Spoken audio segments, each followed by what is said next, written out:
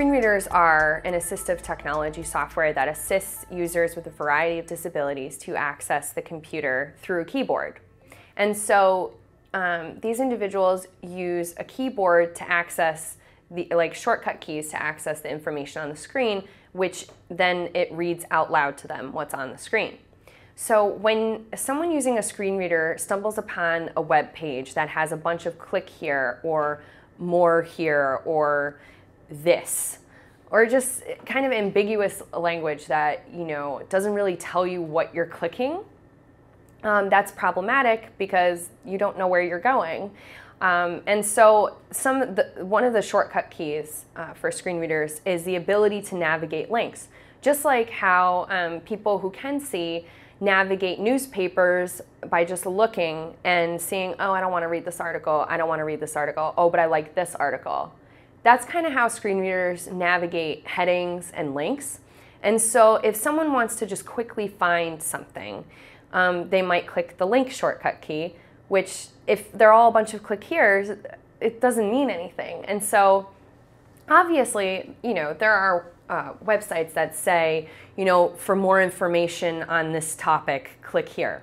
But a screen reader user would have to go through the entire website to get to that text if it's not, you know, structured properly. And so in order to reduce that kind of exploration, and, you know, you and I can easily just pick what we want, and to enable that kind of equal access to that information, it's best practice to have something more descriptive, like when you're if the link is Google, instead of click here, just do Google, and it provides some kind of context to what the person will be clicking on. Additionally, if you just provide the URL with like an http://www, that is how the screen reader is going to read it out loud, which can be really annoying.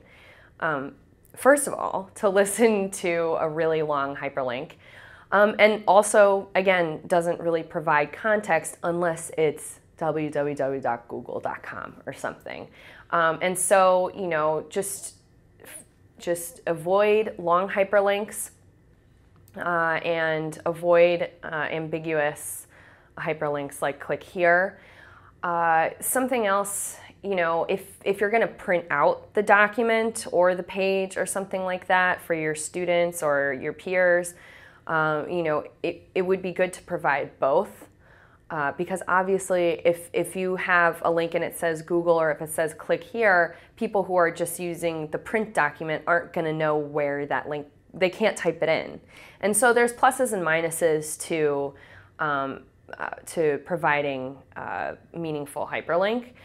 Most of them are pluses. It just depends on the medium. So if it's going to be online only, it's best to be very clear about the context. And if you're going to print it out, then you might want to include the longer hyperlink so that people can actually type it.